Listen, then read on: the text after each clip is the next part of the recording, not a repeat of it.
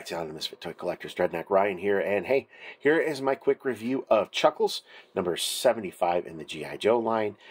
Great figure. I have to admit, I was unsure what I was if I was gonna like Chuckles or not. Initially, when I saw some of the renders and then just some of the photo art that we've seen, but damn, this figure has really grown on me. Again, to go along with the Crimson Strike team, I think packaging has a big part in what makes this figure so successful. So let's just start some of the cool stuff that, I think kind of really helps set it off. The bag, of course, that the accessories comes with the same Hawaiian style themed flower print and floral print that you've seen, as well as the shadow box that the figure comes in. I think those are great. That's a home run. The weapons pack that we've seen matches the Crimson Strike. So this is what comes underneath the sleeve, which I think is cool. You get the bullet holes, different things like that. Of course, it looks like a giant briefcase. Just awesome. The figure is great. But again, if we're going to talk box art, this is some sort of communication device. Again, this is kind of like the 80s feel. You do get to see Chuckles after he's taken a little bit of a beating at the hands of Cobra. You do get to see the Crimson Twins and Baroness, which you see that on the screen for the Extensive Enterprises briefcase as well, too. Of course, when you do flip this open, you do get to see the package art as well. You can see the Extensive Enterprises briefcase back here with gold in it. And then, of course, the stolen plans as Chuckles is trying to escape. We also get this great little cartoon that you see over here that just kind of goes through the steps of how Chuckles escapes. So, just the detail and the different features on this box art, it's just absolutely amazing. Again, you do get the standard, G.I. Joe stuff for ratings and different things like that for the particular figure. But overall, I just think the packaging for these two exclusives was really thought together and put together well. For Chuckles, I'm digging the Hawaiian shirt. Again, he does come with his revolver, it's 1911, that will holster for his chest.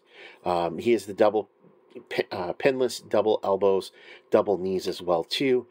He does come with a knife, which you can sheath right on the side. Some nice paint apps on that, so you do get the silver. And again, I think this is a knife sheath we've seen before. His belt does come with a number of different accessories. Yes, that's right. You can see this is one of them, which I'll show here in a bit. But it will hold the the binoculars. It will hold the cassette player, all of that stuff as well too. He does have a swappable head. Great articulation because he doesn't have that overlay again. So just really overall, Chuckles was a favorite of mine back in '86 when he was released. The movie kind of played down what I thought he was. Overall, I just thought he was really cool. A mix of Magnum P.I. and, Snake Eyes, if you will. James Bond. All of that rolled into one. It was G.I. Joe's secret agent, and I just always thought he was cool. Accessories that Chuckles comes with. So you do get a pair of sunglasses with the pink lenses. You also get a lei, which does have some nice detail. It is a harder plastic, so it does lay on the figure. You just have to kind of figure out what the best possible way to lay it on him, if you will. He does come with a pair of binoculars. Pretty standard. These do clip on the back of his belt, which is kind of cool. He does come with headphones. Some nice detail on those. Some little Sony Walkman. You do also get the Walkman as well, which is kind of cool because it also gives you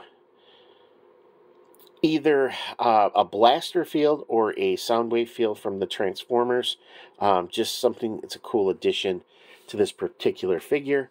He does come with, of course, a set of handcuffs, which have some really great detail on them. And then he also has the broken set of handcuffs. So you can actually have it set up so you can have Chuckles escaping Cobra by breaking the handcuffs. The file that we saw in the Crimson Strike set The overlay you can see is here as well too. We'll get it to focus. It does have the bat, so this is kind of like the top secret documents that does go in the briefcase. You'll see here it does have some wear and tear on the outside of it, and then of course on the inside, and then of course you just throw that right in there, and then Chuckles can make his escape. You do get an alternate head again, which matches up to what we've seen, and this is probably one of the best paint jobs I think I've seen in a long time, with the busted out tooth, the blackened eyes, and that goofy grin. You can see different cuts as well too. I just think that's a cool addition for figure photography. You do get fists. Let me get this to show. Which he does come with some knuckle dusters, which are pretty cool as well too. So you do get the right and the left for that as well. So overall for Chuckles, again, this is a figure that he's always been a favorite of mine, and it was an easy, I've got to get him. I did find it was easier this year for San Diego Comic-Con to get the figures. They were up for order a lot longer than what I thought they would be personally, but I was able to get a hold of it. I hope everybody else was who wanted this figure. And then hopefully we get to see him in some sort of retro carded version. That would be cool as well too. So, hey, thanks again everybody for the support. I hope you guys are having a great day, night, evening, morning, wherever you're at on the island of Misfit Toy Collectors. And more importantly, yo, Joe!